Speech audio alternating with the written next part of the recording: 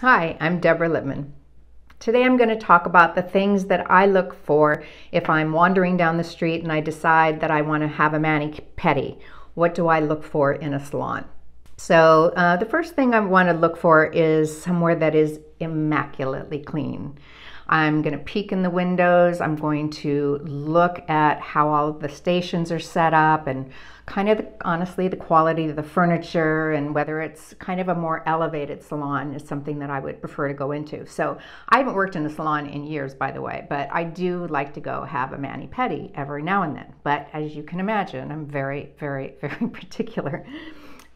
So when you pick a salon and you decide, okay, this is looking good from the outside, and you step in, the first thing I do, honestly, is I look at the floors. I look at the state of the floors. Are they dirty? Is there stuff piled up in the corners? Is there dirt and filth? I will also just walk through the salon and look at each person's station and see how their implements are laid out. Are they, do they look as pristine as it would look like if you were, say, at your dentist and he has all his tools laid out? We want them to look really pristine and like you care and like they're hopefully clean. We don't know that yet, but so I go early for an appointment. I don't go when I'm in a huge rush because I really want to make sure that I'm going somewhere that is going to be clean and safe. So there are things to look at. I think in many of the salons now you go in and you have say you get into the pedicure first. So if someone finishes a pedicure, if a manicurist finishes a pedicure and the client gets out and then they call you over to come into their pedicure, that same pedicure station, while they're cleaning it, don't do it. Don't sit in that chair.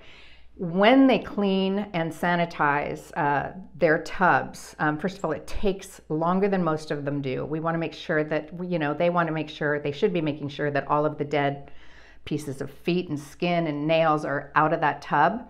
And then when you spray the sanitizer in it, it takes 10 minutes. It takes a good 10 minutes for that to clear away the bacteria and staph infection, anything that might be left in the tub. So you need that 10 minutes before they put water in the tub for you.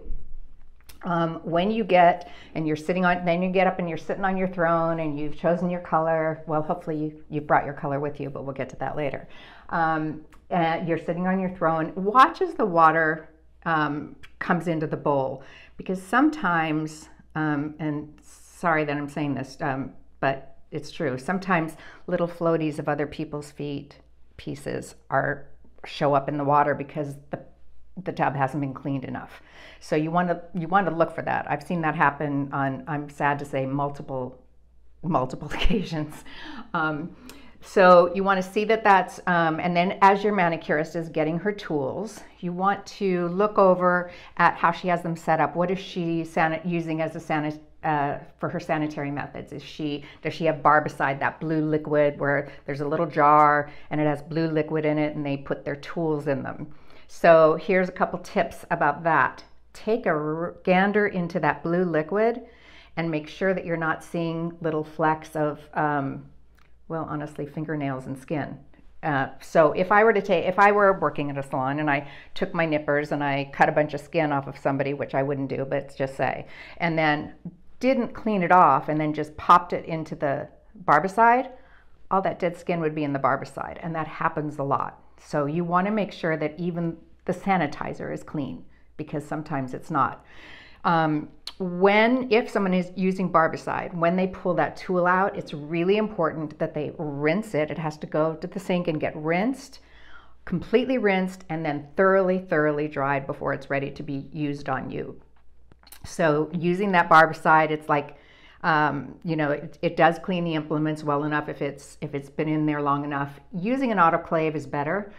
Using an autoclave is the safest way to have your implements really, really, really clean. It gets rid of really all of the viruses. When they put them in a packet and they put their tools in. So only the metal tools can be used in an autoclave. If somebody has, like, say, a file and a buffer inside one of those little packets, they are faking you out, because those cannot be cleaned in an autoclave, because they would go in there and absolutely just dissolve and turn to mush. So that would give you a heads up that your manicurist was trying to cut some corners on her sanitization process. When you look at the file, the file they use on you should be brand new. The buffer that they use on you should be brand new, because if it's not, if they have buffed somebody before you, some of that person's nail goes into the buffer. If they then use that buffer on you, that person's nails is now going onto your nail. Sorry, it just grosses me out to even think about it. So you want to make sure that they're using a brand new file, a brand new buffer. I even saw recently somebody, I was sitting with a friend and we were getting manicures, and I looked down the row, or we were getting pedicures, and I looked down the row, and the manicurist was sitting waiting for her client was soaking, and she took a ball of cotton and wiped off her own polish, and then took the same piece of cotton and put it down on the guest's toe to take off her polish. I mean, really, you couldn't get another piece of cotton? What is going on? So also, you want to be careful of a salon that I would have a total red flag if there was a salon that had a Credo blade. And the Credo blades are those knives that shave off the calluses. And those, you probably know, are now illegal in 45 states. And that's just because they've been misused. It's not so much that it's a bad tool, but it's a tool that's been misused enough and caused enough injury, big injuries to the foot, that it is now illegal. So if, if that salon is using those, don't let them use it on you. Just don't. It's not a good thing. When you look at the foot file, if you're having the pedicure and you look at the foot file, they bring the foot file out. If it looks dusty, it's got somebody else's feet in it.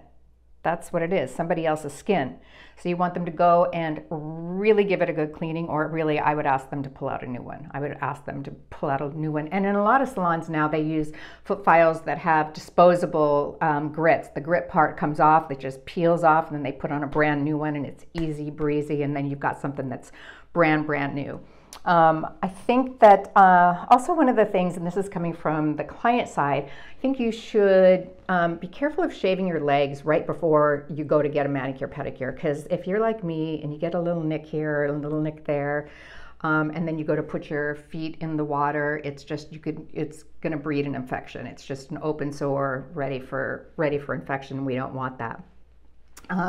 So go in with your stubble. I'm a manicurist. I don't mind a hairy leg. I don't care how hairy it is. I don't care how stubbly it is. We don't even think about it. It's just like, we don't even think about it. So don't worry about it and don't be embarrassed. Go in with your little bit of stubble and be safe that you don't have any nicks or anything that are going to be in there. There's so many variables, I think, that happen in the salon with tools. I mean, if somebody uses, say, a nipper, and they are taking off skin taking off cuticle, and they don't wipe it completely clean, wipe that blade completely clean before they put it in to whatever sterilization process they're using, they're going to pull it back out and use it on you with, well, first of all, if they use it in barbicide, it's going to go into the barbicide. That skin is going to go into the barbicide. And if it's in an autoclave, it's just going to come back out with skin on it, and they're going to use it with somebody else's skin on it. So you just really need to be alert when you're at the salon. You know, when you go in and they say, do you want to cut or not cut? And then you say not cut, and then you get on the phone, or then you get on a magazine and you're not paying attention, and before you know it, your cuticle is gone and you're bleeding. So you need to stay focused. Not that you need to not have fun and relax while you're having your pedicure, but when they're doing certain things like your cuticles, which are so important, and if you don't want them cut, and I hope you don't, it's really important to just keep your eye on them. And if they do start to cut it, you're in the power position. You are paying for this service. You need to ask them to stop. You need to not be ashamed, not be embarrassed. Absolutely ask them to stop. So for me, there are so many variables that can happen in the salon that can be just dirty. There really are so many dirty salons that I find that I want to take all of my own tools with me. I really do, because as my husband always says, If they haven't been with you, you don't know where they've been. Good luck going to the salon. Look for cleanliness. It's going to take a little bit longer, but it'll be better. It'll be so much worth it in the end. You will be safe.